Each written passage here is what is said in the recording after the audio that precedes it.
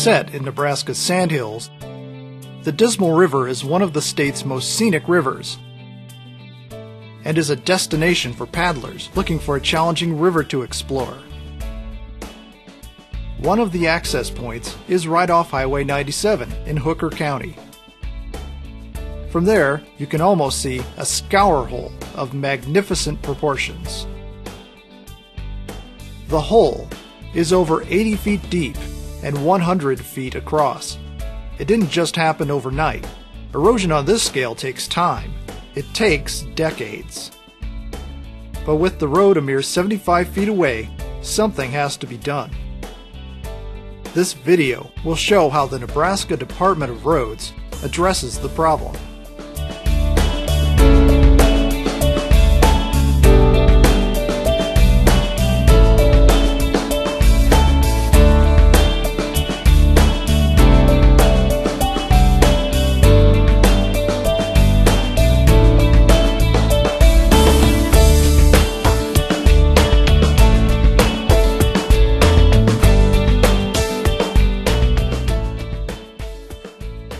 Opinions differ on the exact trigger for the erosion, but three factors contributed to continuing the process. Concentrated flow of runoff from Highway 97 and the surrounding area was collected in an asphalt ditch on the west side of the road. The outfall from the drop pipe accelerated the erosion as the distance between it and the scour floor widened. Non-cohesive soils. Although the soils are well drained, they have very little cohesion or structure.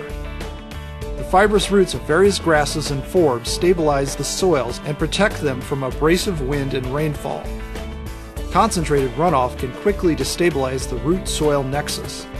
Once loosened, the fine-grained sand and silt are easily dislodged by high winds or concentrated flows. Groundwater seepage or piping. Because the sands are well drained, most rain and snow quickly infiltrate and permeate the soil profile. This is the groundwater that provides the Dismal River with a stable base flow. Embedded in the sand are layers of fine silt and clay that slow the downward movement of water and cause it to move laterally. The sand above these layers becomes saturated and less stable. At an open face like the scour hole, soils above the saturated layer may collapse as the saturated foundation under them shifts. So now the question for roadway engineers is how to stop the erosion, protect the traveling public, and preserve the highway.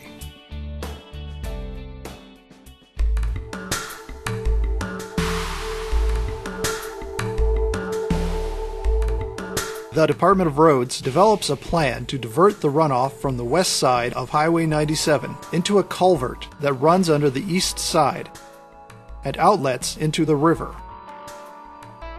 To prevent the same accelerated erosion from occurring on the east side of the road, dikes are built across the ditch to divert stormwater into 4 drop structures connected to the new pipe. The ditch and dikes are protected with a coir erosion control blanket and coir wattles. On the other side of the road, at the bottom of the scour hole, a drain tile system is designed to collect the seepage water and pipe it to a stable point. With the presumed source of the erosion diverted, the next question is how to fill the scour hole and where to get the fill. The Department of Roads turns to contractors with expertise in Sandhills earthwork to see if they think it would be feasible to fill this small canyon. Borrow is available north of the hole. The contractors and NDOR agree that the project is doable, but extra precautions will be needed to protect the river and stabilize the fill.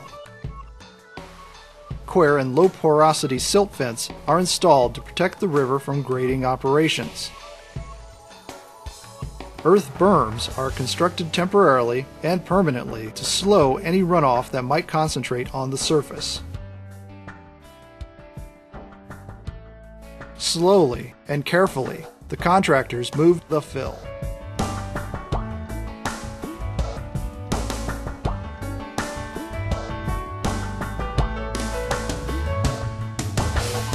final challenge is how to stabilize the fill once it's placed.